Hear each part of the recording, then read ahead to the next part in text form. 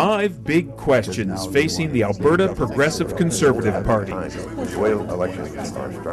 Janet Brown. I'm a public opinion research consultant. Some people call me a pollster. Some of my relatives ask me about my opinion on chintz fabric because they think I'm an upholsterer, but that's that's another topic. But I conduct polls and market research, and that's how I make my living. I think what's at stake is just maintaining their status as the naturally governing party.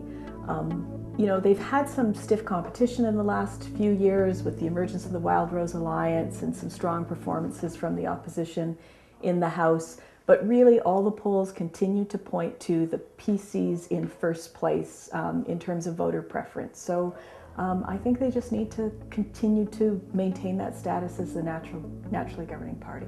I guess the biggest unknown is who the next leader is going to be. And is that next leader going to sort of like press the progressive side of progressive conservative? Are they going to press the conservative side? Or are they going to find that magic formula where they can balance out both the progressive and the conservative nature of the party? I don't think at this point. I mean, these early stages, who's in the race right now, I don't think it's a coronation. I don't think it's anybody's expecting one candidate to walk away with it. No, I don't think it's anybody's to win or anybody's to lose right now.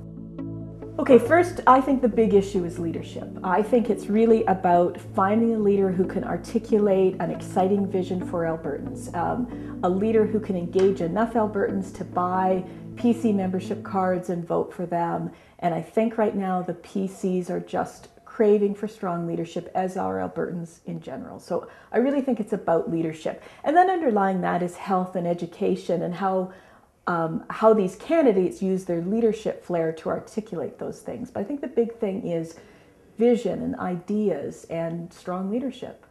And then conversely, like, what's the most overrated issue? Well, I think the most overrated issue is fiscal conservatism.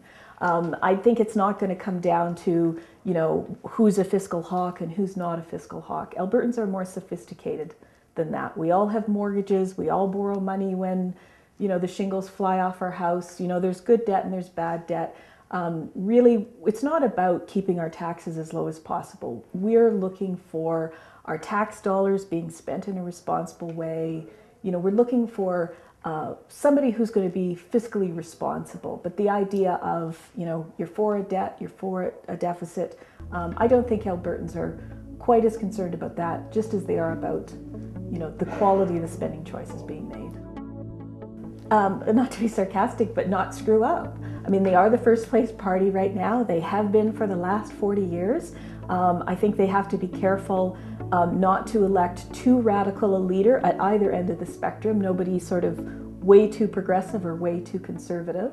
I think if they just have a good, solid candidate, that's probably the best thing for the Conservative Party. You know, conventions, leadership races, they do one of two things. They bring a party together, they unite a party, or they will pull a party apart. Well, if you look at sort of the Federal Liberal Party in 2006 when they elected Stéphane Dion, that was a really contentious convention that they had. The party was really splintered after that one.